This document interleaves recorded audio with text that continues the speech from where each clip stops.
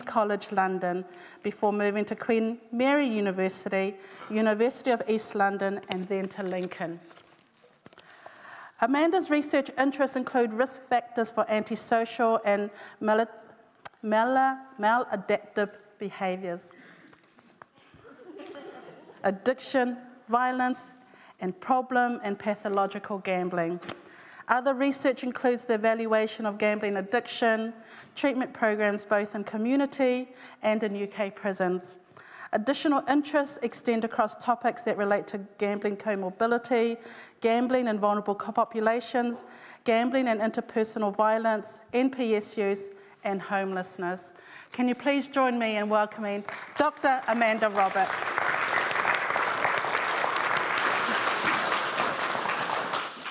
Thank you very much. And thank you for that amazing welcome. Wow, I don't think I'm ever going to top that, and I'm going to remember that forever. So thank you very much for having me.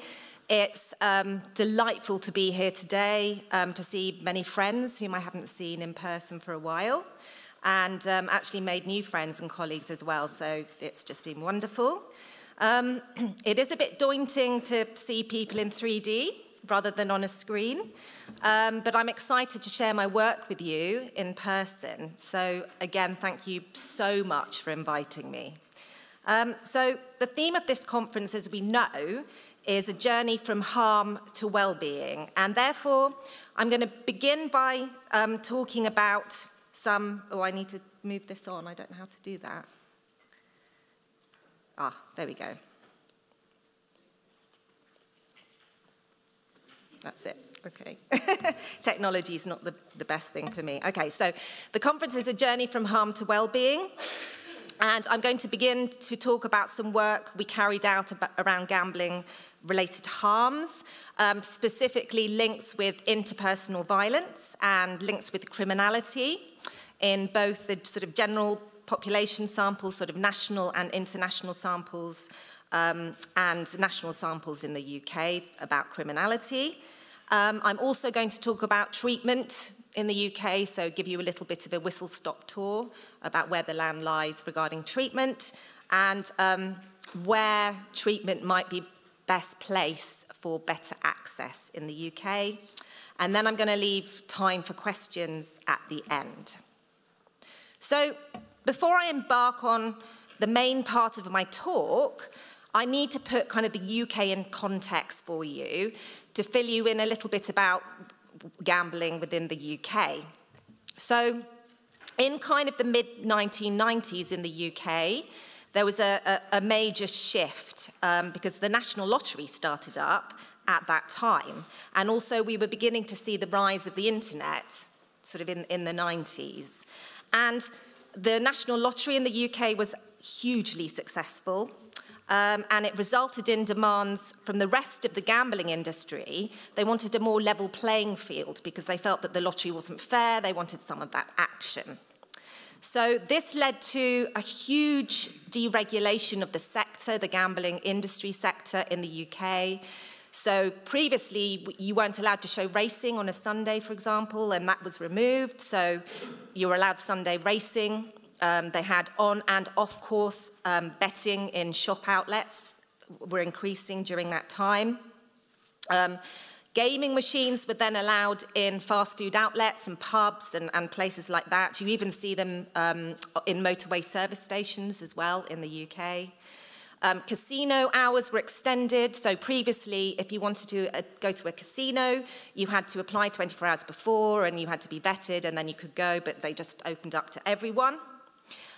Restrictions were relaxed, and they had a removal of the limit of prizes on national bingo. And this led to the Gambling Act in 2005 in the UK, which became fully operational in 2007. And depending on the viewpoint you take, it resulted in overdue modernisation or overwhelming liberalisation of gambling, and I go with the latter. We are still one of the most liberal countries in the world regarding gambling. So beside the National Lottery, the UK now has a large and innovative gambling sector covering betting outlets, gambling machines, casino, bingo. We have really liberal gambling internet regulations. We still have fixed odds betting terminals, so FOBTs are a bit like your pokies here. We have betting exchanges and spread betting. And gambling is absolutely also freely advertised, as long as operators include measures to do with problem gambling and responsible gambling and that sort of thing, but that's just a tokenistic thing. So there's a lot of exposure to gambling in the UK. It's on the high streets, it's on the radio, it sponsors the podcasts we listen to, it's daytime TV. You can't turn the television on in the UK without seeing numerous gambling adverts all the time, and it's in the sports we watched, it's in the newspapers we read, regardless of the article. We have forms of gambling which are designed to be as addictive as possible, but we're told to use them responsibly. So an environment has been created in which gambling has become completely normalized within society, and it's very much part of life. In fact, the UK is one of the only few countries in the world where we have gambling products available to children. So we have something called Category D machines. These machines you can see at the bottom, and you see children as young as 1 year old putting money in and getting rewards. One conference I went to a few years ago in the UK, I heard someone say that we're sheep dipped in gambling, and I thought that was a really good analogy. We have the most liberal gambling regulations in the world, and it's still not considered a bona fide public health problem. So until quite recently, it was seen as a social problem, and it's not considered under our public health remit. In fact, it's run by we call it the Ministry of Fun, so the Department of Media, Culture and Sports, rather than public health. So you can see the issues we have in the UK. And so it's a little wonder that gambling disorder can develop easily in such an environmental context. So, as we know, gambling doesn't result in problematic behavior in the majority of people that gamble, but a really significant and appreciable number go on to experience quite serious social, financial, legal, and emotional problems. And for almost 500,000 people living in the UK today, gambling is no longer a recreational pleasure. It's escalated to become a full-blown problem. And a huge amount of these people go on to experience quite serious interpersonal harm. And these interpersonal harms can have huge effects on families, as we heard quite a lot yesterday. And studies have shown that there are associations between problematic gambling and disordered gambling, and other difficulties, including things like marital dissatisfaction, reduced family stability, the worsening of intimate relationships, and also quite a lot of family dysfunction. There's growing evidence that interpersonal dysfunction can regress into violence, and gambling problems basically represent a really significant risk factor for family and intimate partner violence. So a meta-analysis was carried out by Nikki Dowling and her colleagues a few years ago, and it was about 38% of problem gamblers report being a victim of interpersonal violence, and 37% of perpetrators. They're really, really high numbers. And then when you look at studies of perpetrators of interpersonal violence, you kind of flip it on its head. There are really high rates of disordered gambling within those groups too. So this leads us on to the current study. So not many studies had been carried out in the UK to look at the links.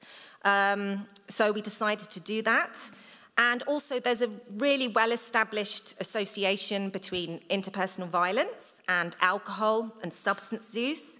And then alcohol and substance use disorders are also quite highly comorbid with disordered gambling. So we wanted to look at the relationship between all three. We wanted to look at the relationships between interpersonal violence, gambling, but also alcohol and drugs, and to see what was going on. And we looked at this in a nationally representative sample. So We felt that understanding the relationship between gambling and disordered gambling could maybe help treatment programs.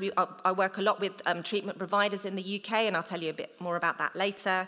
But we thought if we looked at the relationship between a spectrum of gambling problems and sort of mental health problems and gambling, then we could kind of try and unpick what was going on. So the study is based on data from the Men's Health and Modern Lifestyle Survey. This is when I worked at Queen Mary at the University of London in the UK. The sample comprised of about 3,000 men at that time, living in England, Wales and Scotland. Now, 3,000 isn't very much, you say, for a representative sample, but it was basically a one-stage geodemographically representative sample of the male population of the UK. So it was based on census data, and quota sampling was used. So the sample that we had matched the general sample of the UK. Research assistants were given a quota to fill, so they had to find someone of a certain age and a certain ethnicity, for example. And if they couldn't find that person, they either asked someone else in the household that had the similar characteristics, or they found someone else to fulfill that criteria. It was a big self-report questionnaire. The questionnaire was left in the people's homes, so we either picked it up later or the next day. It took about 45 minutes to complete, so quite a lengthy questionnaire. They were given then £5, so about $10 for filling it out, and I don't think people would do such a lengthy questionnaire for that nowadays. I won't go into too much detail about the measures. They're all listed here, but you can see we asked about gambling behaviour. We actually used the South Oaks gambling screen for this one, not the PGSI. We asked about non-gambling, so if people had never engaged in gambling before. But more importantly, we asked questions about violence. So we asked about whether they'd been in a physical fight, whether they deliberately assaulted or hit someone. We asked about type and number of victims, weapon use, whether they were intoxicated at the time, and how many incidents there were. We also asked about lifetime mental illness, impulsivity, antisocial personality disorder, and alcohol and drug use. Okay, so here's some results. So in our sample of just over 3,000 men, about 80% had taken part in some sort of lifetime gambling activity. Of the men that gambled, 85% were non-problem gamblers, 6% were problem gamblers, and 8.1% were possible pathological gamblers. And I'm using the criteria, the names that come out of the South Oaks gambling questionnaire, and it's possible pathological gamblers are the people at the highest rate of gambling harm. And these findings are consistent with other prevalent studies. So what about gambling and violence? So this graph indicates the percentage of individuals reporting different types of violence perpetration and how they increased with gambling problems. So about 45% of problem gamblers and over 50% of pathological gamblers reported fights in the last 5 years. If you look at the green and the blue bars on the graph, I don't know whether I can reach there, those two. You can see that they're the kind of disordered gamblers, and they're much higher bars than the other bars. Similarly, they were more likely to report having used a weapon, and they were more likely to report fighting whilst intoxicated. Similarly, problem and pathological gamblers were more likely to report injuries themselves, whether it was themselves or a victim, so there were a certain number of injuries, and they were more likely to report interpersonal violence, including hitting a partner and, shockingly, having hit a child as well. Okay, now I come to a bit of stats, some p-values and regressions, so bear with me if you're not kind of stats-orientated, I'll take you through it. So we conducted something called binary logistic regression, and it was used to examine the relationship, so the links, the strength of the links between gambling and the violence carried out. And we threw different variations of different combinations of variables, so different things within the analysis, and you can look at the links and the strengths of the associations in that way. So in this model, we only looked at demographics, so we threw in gambling and violence, and then we adjusted for demographics, so things like age and gender and that sort of, not gender because they're all males, but ethnicity and that sort of thing. So the higher the number, the bigger the strength. Okay, and the light blue boxes highlighted here show significance. So after adjusting for demographics, compared to non-problem gamblers, for all forms of gambling, non-problem, problem, pathological, there were significant increased odds of fights in the last 5 years, fighting while intoxicated with probable pathological gamblers. The most so that means, let's go there. So pathological gamblers, were 7 times more likely to fight while intoxicated compared to the one which is non-gambler. So that's kind of how you interpret it. So you can see across the board, these numbers are much higher. So there's the strength is stronger in the pathological gamblers. They were significantly increased odds also of using a weapon. This table, again, shows the same sort of thing. So this shows independent associations between gambling and injury sustained by the male or a victim and the individual involved. And here again, if you look at the blue, you can see problem gambling was associated with increased odds of being injured and the victim being injured, and probable pathological gambling, so here, was associated with increased odds of victim injury. So considering specific forms of violence, the more problematic the gambling, there were more increased odds of hitting a child and hitting a partner, and people were almost 10 times more likely to have hit their partners if they had problems with gambling. Here we threw alcohol and drug dependence into the equation, and a comorbid alcohol and drug dependence further increased the likelihood of interpersonal violence perpetration, and weapon use. Here I show alcohol dependence, but drug dependence demonstrated exactly the same pattern.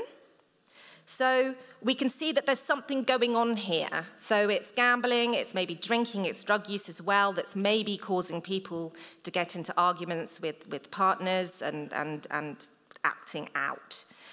You can see the green bar. So the green bar is pathological gambler and problem drinker, and that's the highest across the board, okay? So then we decided to look at the strengths of the associations. Okay, so this is the best way to kind of show it, I think. Logistic regression, as I said, was to look at the relationships and to see kind of the strength of the links. And then the more things that you put in, if the bars are reduced, it shows that they have some sort of impact on the links between the two. Okay, so this is in the first model, so this is demographics. So you can see the links between gambling and hitting a partner and injuring your victim and that sort of thing. So then we put in lifetime mental illness. So you can see it's reduced very slightly. So lifetime mental illness is accounting for the relationship between the two. Then we threw in impulsivity. So you can see for a certain extent it's across the board. So impulsivity is accounting for a little bit of the links between the two. Then we threw in alcohol addiction, so that's the green bar, and you can see again it goes up in some respects, but goes down in others. And then drug addiction kind of had the biggest strength overall.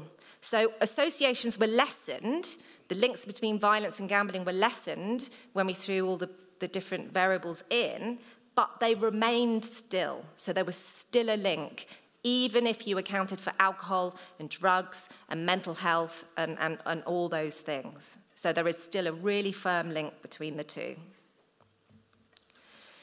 So in a nationally representative sample, it confirmed strong links between problematic gambling and violent behaviours, and actually showed some links with non-problem gambling as well. So even our non-problem gamblers were getting into kind of tricky situations.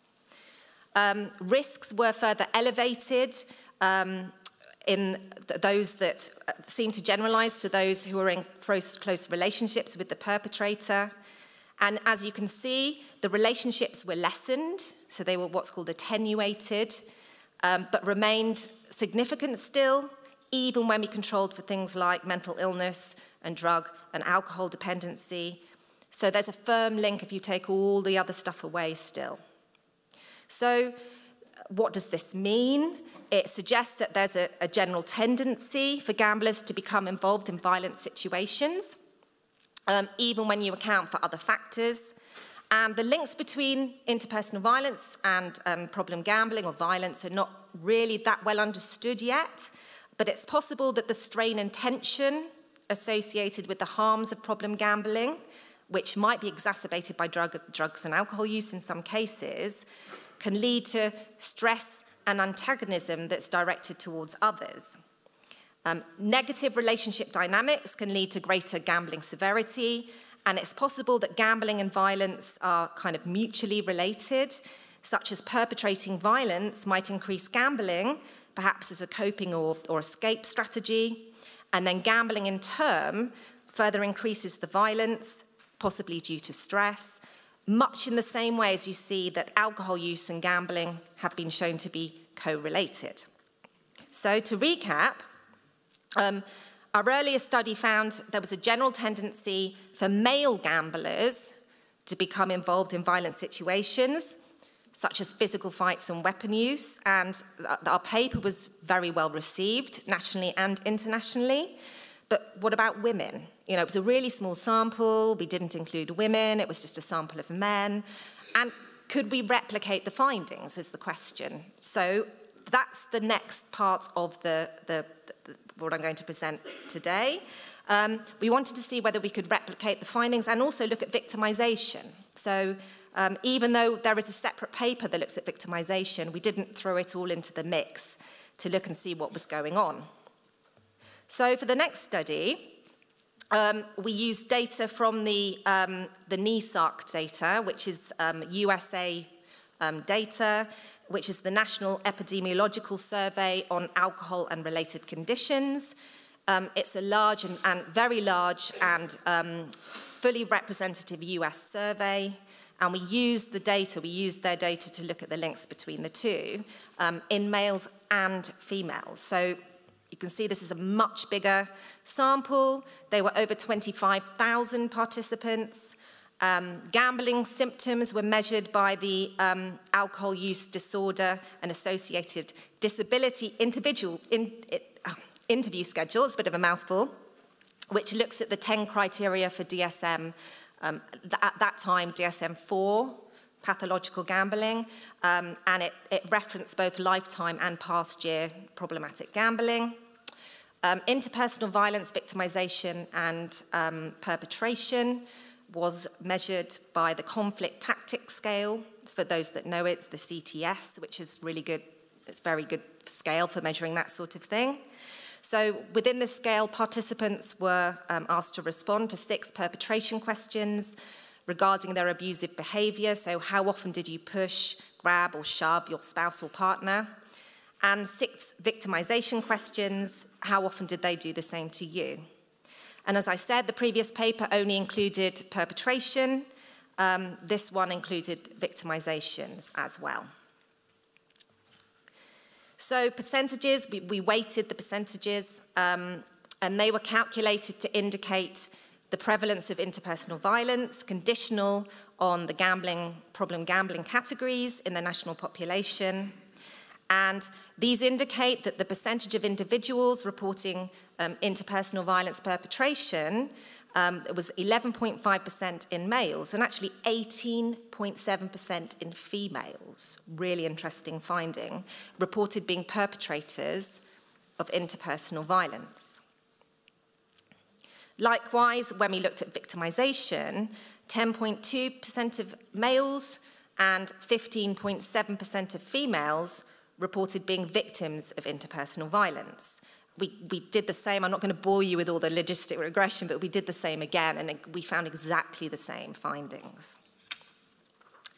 So the study added to the evidence demonstrating a relationship between problematic gambling and interpersonal violence, and demonstrated the interpersonal implications of gambling problems, not only in men, but also in women. And a focus on genders was really important, given that we know interpersonal violence might be different for males and females, with women still constituting the largest victim group, and more of a need for medical treatment for injury more often than males. But it's now recognized that men also can experience victimizations at similar rates. This, in our early study, suggested that interpersonal violence might be a consequence of gambling problems, where gambling-related harms, for example, something like the loss of finances, can contribute to things like family stress or conflict, and then the eventual perpetration of violence by partners. Alternatively, as I said, it's also been suggested that people may use gambling as a coping mechanism, as a means to escape negative emotional states, with some evidence suggesting that women, in particular, may use gambling in that way. We repeated the findings across many samples, including clinical clients, so clients from the National Problem Gambling Clinic in London, and they all came to the same conclusion. So the results of both the studies I've presented to you today and others reiterate that there should be public health efforts at problem gambling prevention and harm minimization, which includes some sort of education around violence. So while only a small proportion of problem gamblers seek help for their gambling, our findings suggest that other services, so maybe alcohol, drug, domestic violence, general practitioners, should be aware of the potential linkages with gambling. In the UK, that still isn't the case. With respect to gambling-specific services, they should remain vigilant for interpersonal violence perpetration and victimization. And they do now at the National Problem Gambling Clinic, so our work has had some sort of impact and it has picked up cases, so you know it's having a positive effect. Okay. Right, so on to the next part of my talk. Another group who are higher risk of harms of gambling are prisoners. So the prevalence of gambling in prison populations has shown consistently across the board to be higher than the general population. In fact, prison populations are considered to have the highest prevalence of gambling found of any population at all.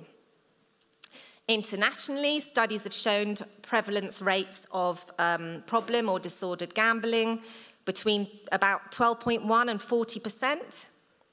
And it's also been suggested that gambling in prison may be a significant part of prison subculture. And that's the part of my talk today. I'll show you some data, really fascinating data about that. In addition, up to about 65% of severe problem gamblers report gambling-related criminal behaviour. In a study in Australia, 18% of prisoners reported being incarcerated directly due to their gambling behaviour and their sort of gambling problems. And it's been shown that increased gambling severity is a significant predictor of reoffending, so recidivism risk. Prison populations have much higher levels of the same psychosocial harms associated with problem gambling. Prison populations have been shown to have elevated levels of mental health issues, elevated rates of homelessness, financial issues, suicidality, and substance use compared to general population samples. And as we know, problematic drug and alcohol use are associated with an increased likelihood of gambling-related arrest. And given the kind of double burden of the risk of psychosocial issues for people incarcerated, it's important to understand the nature of gambling in prisons. And there are limited studies that have looked at the types and frequency of gambling activity in prisons themselves, and the reasons that people might engaging in gambling within prisons. This was the first study of its kind to be conducted in a UK prison to look at gambling. I know there's been some over here, but this is the first in the UK to look at gambling within a prison. So we wanted to look at what people did in prison, how they gambled, why they gambled, what the reason behind gambling was, and what sort of currency did they use, for example. So it was quite an interesting study to carry out. We had almost 300 volunteers. They were recruited at a Category B prison. It was an adult male prison in the UK. For those that don't know, we have Category A, which is the worst, and they're the most secure. Then we have Category B prisons. They are the second highest security category for adult male prisoners. They're designed to detain prisoners whom the highest security conditions are not required, but for whom escape must be made very difficult. The prison holds both remand and sentenced prisoners, so those that are waiting trial, and on a wide range of offence types and sentence lengths. The mean age of our sample was about 35. We recruited participants on their residential wings, in their workplaces, in education venues, and anyone could volunteer to participate. So we had almost 300. I think that was about half the prison population at that time, so it wasn't bad.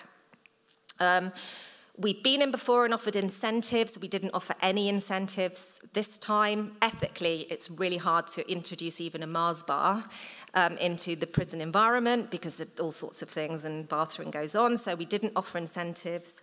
But people still did take part. We had some interesting comments on some of the questionnaires, but we asked things like gambling before prison and then gambling within prison, whether gambling was a normal part of prison life, and reasons for gambling.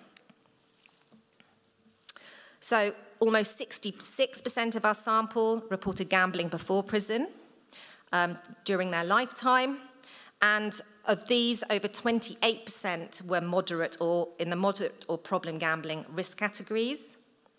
Just over 3% reported that gambling was related to their offence, and all of these were in the problem gambling category.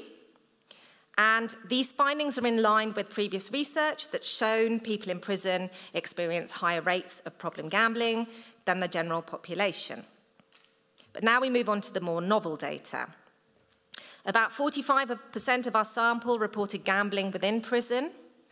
41% of these people had also gambled prior to prison, suggested that not all of those who gambled prior to prison carried on when they were incarcerated. However, 9% who didn't report gambling any time before they went into prison started gambling when they were in prison. And the changes in prevalence from pre-custody to within custody is really interesting. We obviously need to dig a bit deeper into this and determine the reasons why some people might stop gambling and why people start gambling. And whether, if they do continue gambling in prison, whether when they're released, they continue gambling on the outside. And sadly, I don't have the answers right now, but such information would be very, very useful to inform treatment for people who gamble throughout their journey in the criminal justice system. There was a significant association between PGSI, risk severity prior to prison, and the likelihood of gambling. So more problem gamblers gambled when they were in prison, kind of, you think, yeah, okay, that makes sense. And 30% reported that gambling was a normal part of prison life. However, also a high proportion of gamblers reported that gambling was a normal part of prison life. So this research suggests to us that gambling is quite a significant part of prison subculture. So, what did people gamble on in prison? Cards, dice games, ball games were the most common types of gambling in prison. However, they gambled on everything and anything. So, horses, dogs, animals on television, obviously, sexual favors, what happens next on television, the time of cell unlock, Fight Club, board games, and other people's behavior was also used. I remember one guy telling me that they bet on how many chips someone might have on their plate compared to someone else. Or they chew up bits of paper and throw them at the wall and time how long it takes for them to fall off. I mean, people will gamble on anything. Gambling on other people's behavior was associated with problem gambling risk. And it wasn't clear from our research whether gambling on other people's behavior was benign in motivation, such as betting how long it takes an officer to unlock a cell door, for example, or had more violent connotations. So in prisons in the UK, we have problems with spice and mamba. You don't really have it here, but they are synthetic cannabinoids that have come out of China. They're things like plant fertilizer, and they're nasty, nasty things. And they're a huge problem in UK prisons because they can't be picked up by normal drug tests, and they can't be picked up by drug dogs and that sort of thing. So anecdotally, we spoke to some prisoners, and what they say is a new prisoner is on the wing. They'll give them some of this spice to see, and they'll wait to see, they'll bet on his reaction.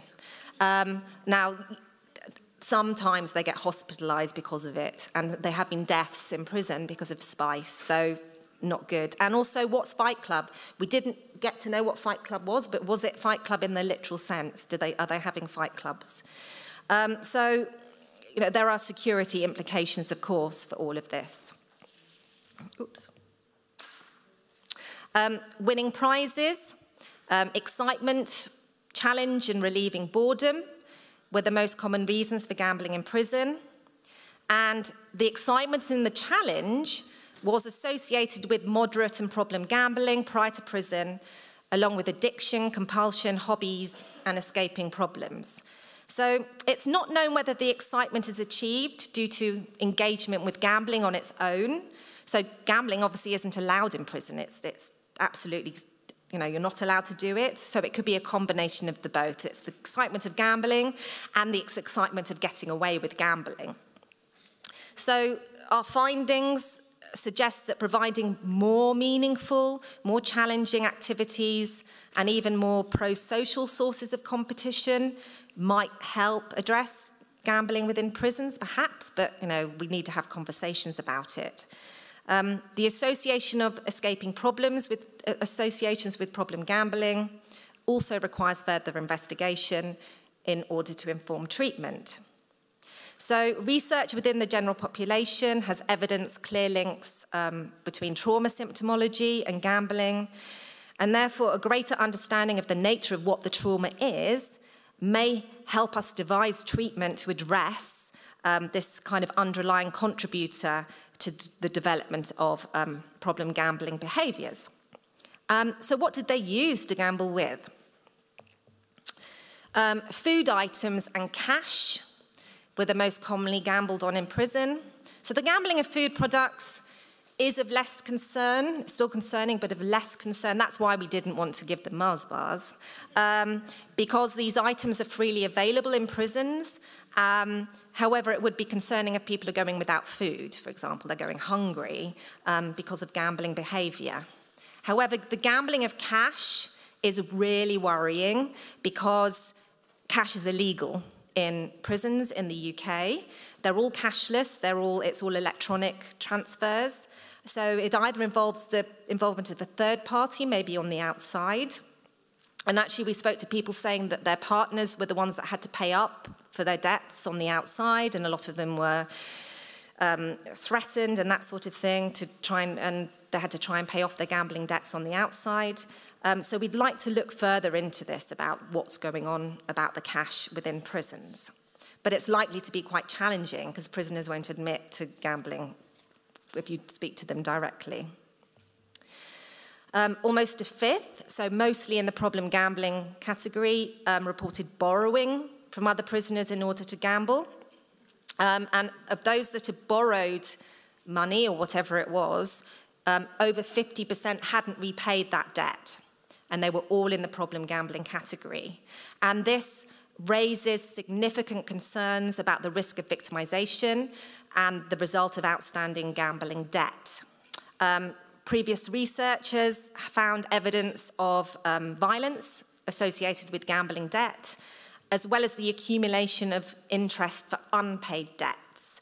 And I don't know if you might know about prisons, but if you borrow something in prison, there's something called double bubble.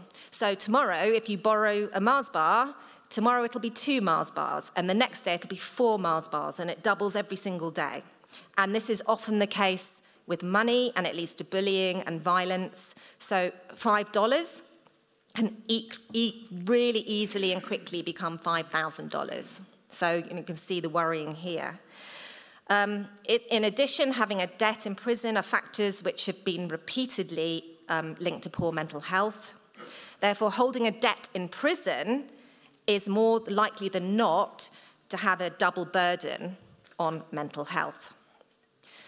So in summary of this part of the talk, the researcher supported previous findings and highlighted new findings, which have significant implications for people engaged in problem gambling prior to prison, but also those who engage in gambling in prisons.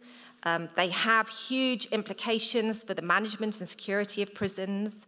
As I have to note that our study wasn't without limitations. It was only one category B prison in the UK. Participants told us that gambling is very different in different prisons, depending on the governor and depending on whether they're life sentence prisoners or not and that sort of thing. So that's something we need to look into further. We did encourage involvement of people that didn't gamble at all, but it's more likely that the people that gambled would fill out our questionnaire. So obviously you've got that issue there. But it does show that prisons need to address problem gambling behaviours, especially as we know that people don't seek out support on their own. So there needs to be some sort of support within prisons, and currently there isn't in the UK. There's no systematic framework in the UK to treat problematic gamblers within prison. Sometimes drug and alcohol services might pick it up, but it's very patchy at best. So we're hoping to implement something in the future. Watch this space. Maybe I'll come back in a few years and tell you about the findings there. So, on to the final part of my talk. Am I doing for time? That's all right.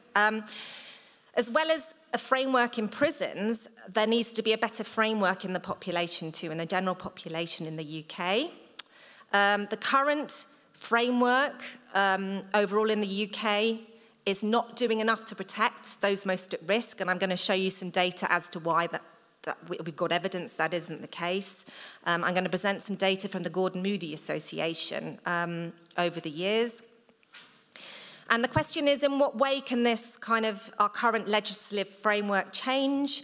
Can the harms around gambling be picked up even before people go for treatment, even before they get incarcerated? Can places such as primary healthcare pick up problematic gambling, sort of family care practitioners or general healthcare practitioners who can initially screen maybe for disordered gambling, and you stop it before it gets too bad. So treatment provision for problematic gambling in the UK is still very underdeveloped. It's geographically patchy, and in some places it's non-existent. So to give you a brief overview, there are a few specialist gambling treatment services in the UK, and this is part of a new national system of treatment provision for problem gambling.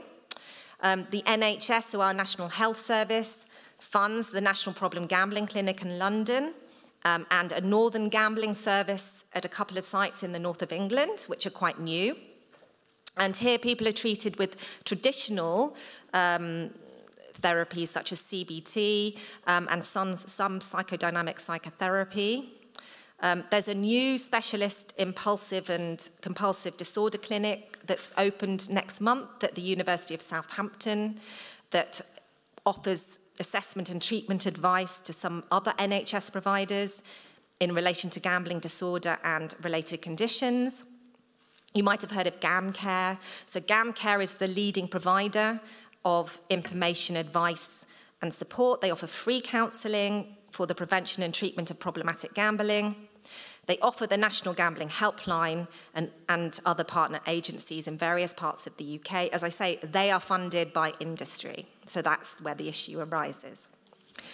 We have Gamblers Anonymous, like you do here, and Gam-Anon meetings. So they're a network of self-help groups modelled on Alcoholics Anonymous, but they operate on a much, much smaller scale in the UK. And then finally, we have the Gordon Moody Association. So they offer a very unique and intensive residential treatment programme for those gamblers who are most severely affected. And it's the only specific residential treatment facility we have for treating gambling in the UK. They offer also a unique treatment programme for women problem gamblers with a combination of group residential and weekly online one-to-one counselling. So that's an overview of treatment in the UK. As I say, it's patchy, but they still do amazing work. But they still need referrals to be able to help people. And we know that gamblers don't generally seek help until they reach crisis point. So hold that point for a minute. I'm now going to have a brief interim where I'm going to show you some more data. And this is data from the Gordon Moody Association.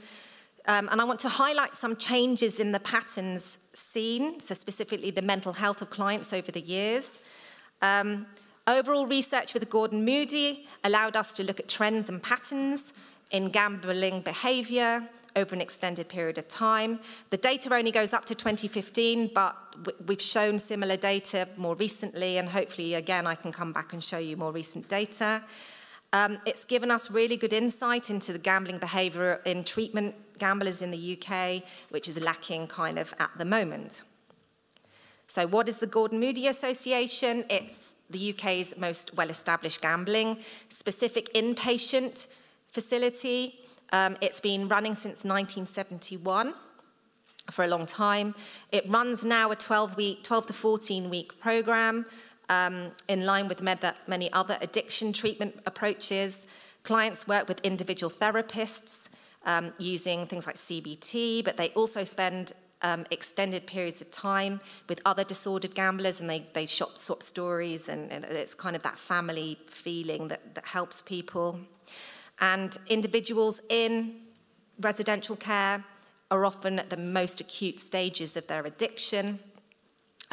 We're very lucky to be given data from Gordon Moody, so it was a whole room filled with files, and we digitised and analysed the data that went back 15 years from about 658 residents during that time, and I'm going to give you a little bit of a snapshot of that data now.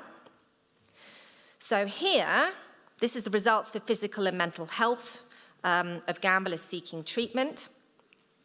So the proportion of individuals reporting mental health disorder has increased significantly, particularly since 2011. Those disclosing experience of mental health disorder were most likely to suffer from depression, so about 80%, followed by anxiety disorders. People arriving in treatment were more likely than not in recent years to be taking medication for mental health disorders. Generally, antidepressants was the most commonly reported medication. And the consistent increase of co-occurring mental health disorders and the provision of prescription medications is quite concerning. Overall, about 50% of our sample had considered self-harm, and about 73% had suicidal thoughts. Across intake year, gamblers were consistently more likely to experience suicidal thoughts, the blue line at the top, than self-harm, the orange line at the bottom. Participants were then grouped according to whether they had reported a lifetime suicide attempt, so about 138 of them, or not. And the proportion of individuals who reported attempting suicide varied significantly by intake year, and even looking at the random drop in 2008, a higher proportion of individuals entering treatment had attempted suicide in more recent intake years. And that is the number of people specifically who try and take their own life due to gambling prior to coming to Gordon Moody is increasing. So that's almost a third of those finally seeking treatment for gambling issues have already tried to take their own lives. Instances of suicidal thoughts did not vary by intake year, so if you think about the previous graph. So although the number thinking about suicide hasn't really changed, the number acting on those thoughts has, and that's as high as 81% if you look at the mean proportion.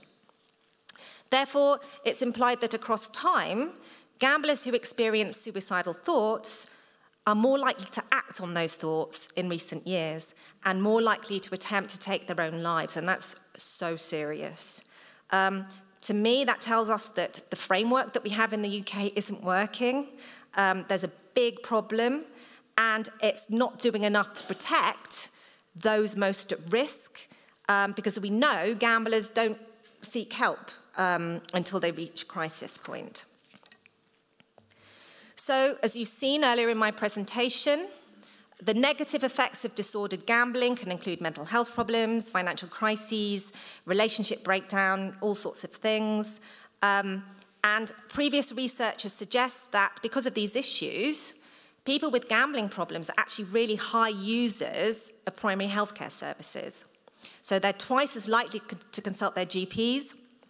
They're 5 times more likely to be hospital inpatients, and actually 8 times more likely when they do seek treatment to have psychological counselling.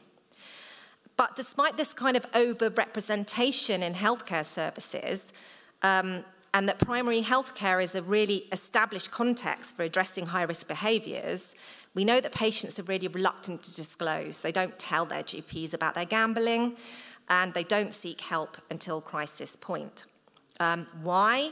It's because probably there's still stigma attached to the disorder, or the tendencies for problems to maybe masked or to be hidden by other conditions, so maybe other psychological conditions or physical conditions.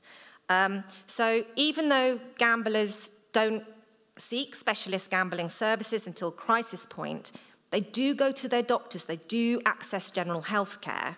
Therefore, GPs and family practitioners might be really well placed to identify gambling disorder and then refer them to appropriate services before they reach crisis point.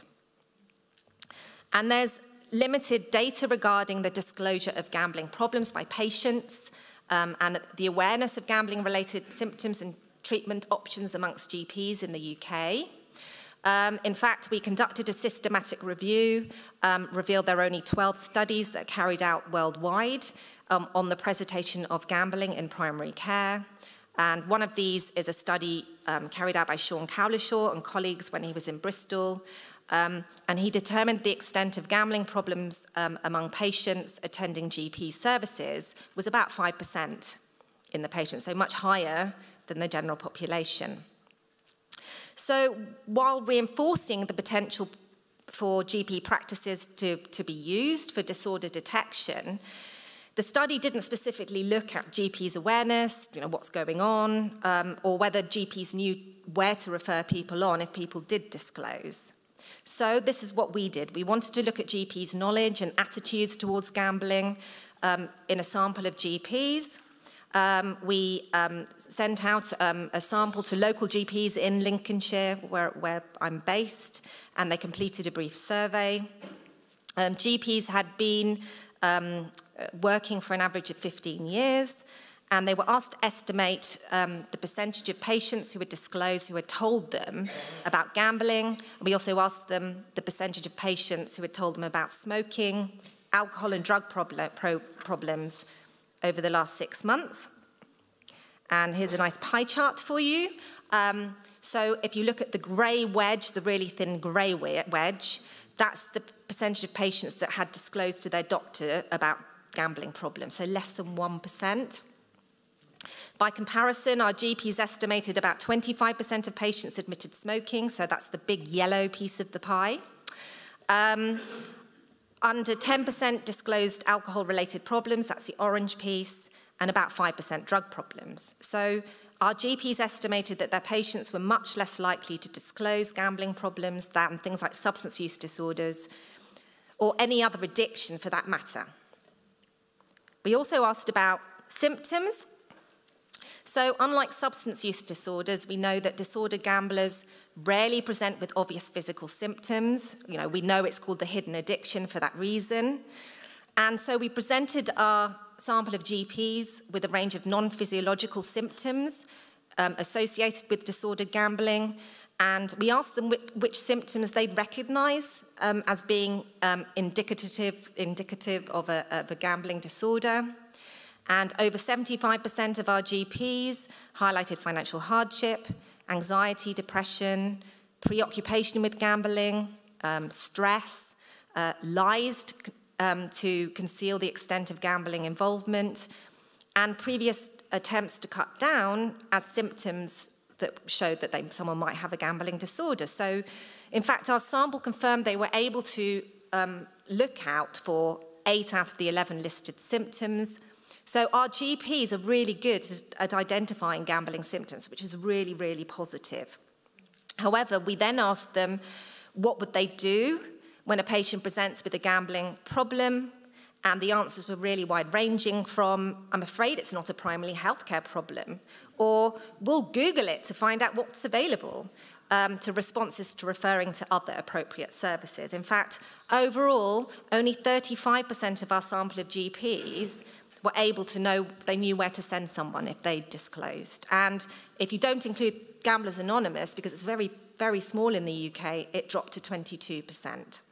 So overall, it seems that awareness of specialist gambling services within our sample needs improvement. So given that we know gamblers use healthcare services but don't say anything to their doctors, what can we do? What role should primary care do?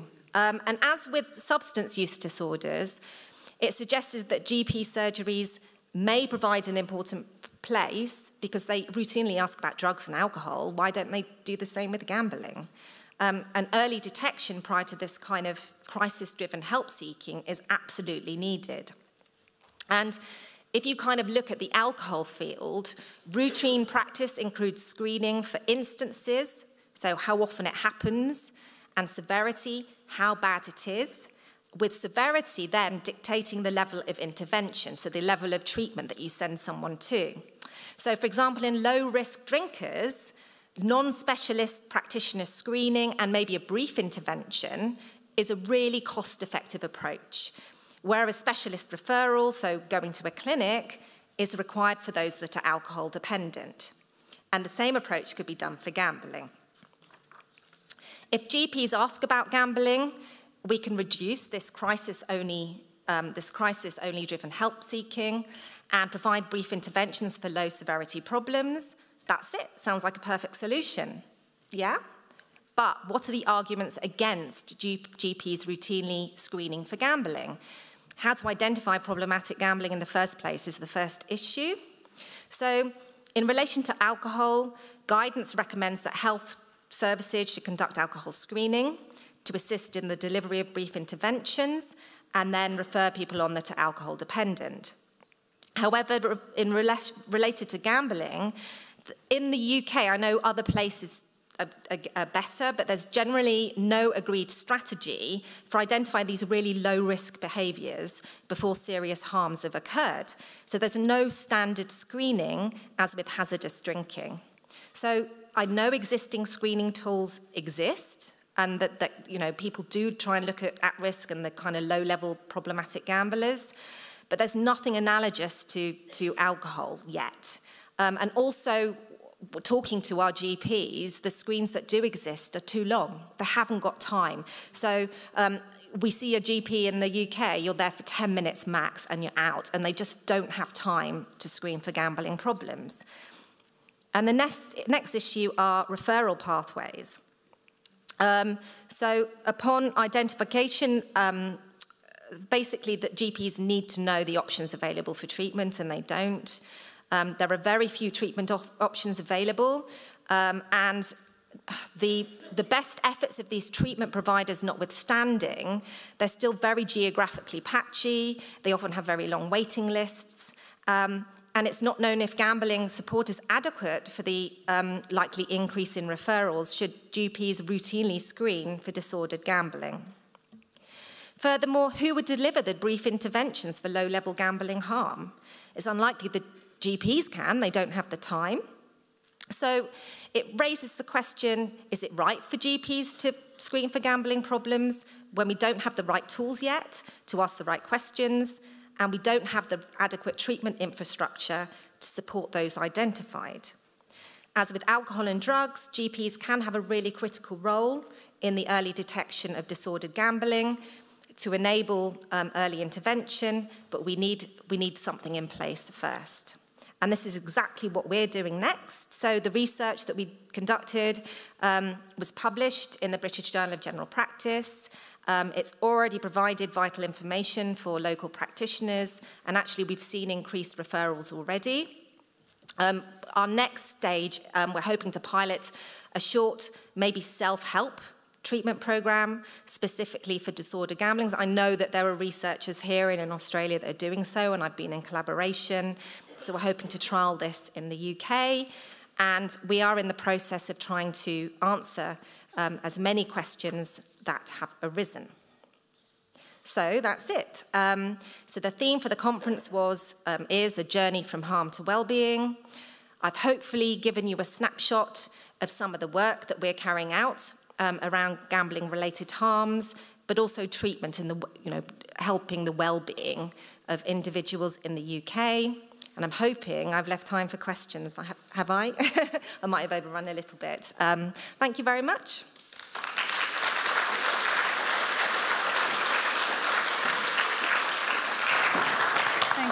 Thank you, Amanda. We have some time for some questions. We've got Paula. Do we have a roving mic so that our online participants can hear the questions? Please, Mr. AV man. Oh, you can come while we're waiting for the roving mic. The first question is from Paula. Kia ora, Amanda, and thank you so much for your presentation and for travelling so far.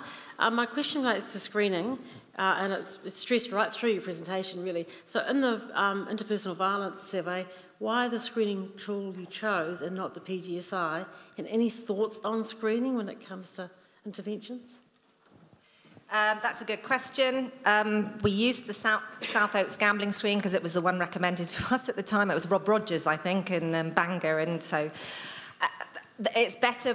The SOGS is better for clinical samples, I think, so maybe it wasn't the right screen to use, but it still picked them up. So if I did it again, then I'd probably use the PGSI because I think it's more of the gold standard for general population samples. Your other question was about screening, what screens to use.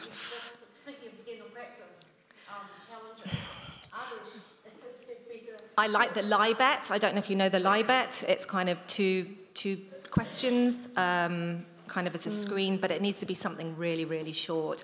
They are trialling one question. So in the UK, because of COVID, we have something called e-consult. So people go online and type in their symptoms and they get asked questions. And they've added one gambling-related screening question there, but I'm not sure if one is enough to pick it up. And there are debates about which is the best question to ask. But I like the LIBET. I don't know what other people think, and other people might know better screens than me, and they might be developing screens, but it's picking up the low-level at-risk gamblers is the issue. Thank you. We've got Edmund up the top there. I can't see because of the light. I know.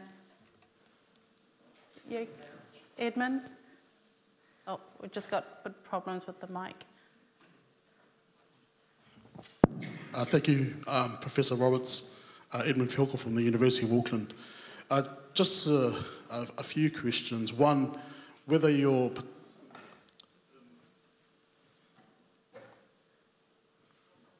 No. Just wondering whether your participants in the prison study found any alternatives if it wasn't for any of the gambling activities. If prisoners decided to take gambling activities away, what then would be the alternative approach to keep up with their hobbies?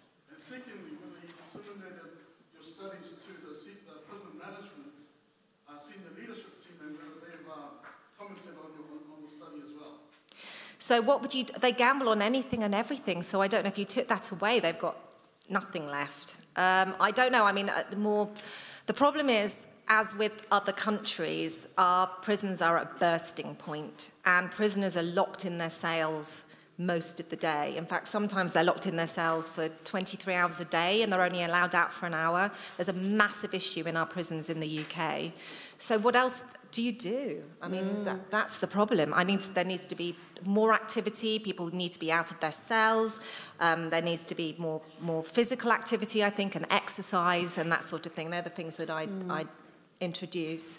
More psychoeducational programs. So, you know, I saw a really interesting talk yesterday about doing dance and singing and correspondence, and we need more of that in UK prisons, absolutely. And the other question was, yes, so the prison that we conducted the survey in, they're brilliant, because usually you can't access prisons in the UK. They don't want people to know the bad things that are going on.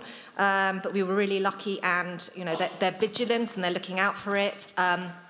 And actually, we're in correspondence with them about putting in a treatment programme within that prison, so that's quite exciting. So depending on the governor, yes, you can talk to management and they are on board, and luckily that prison are.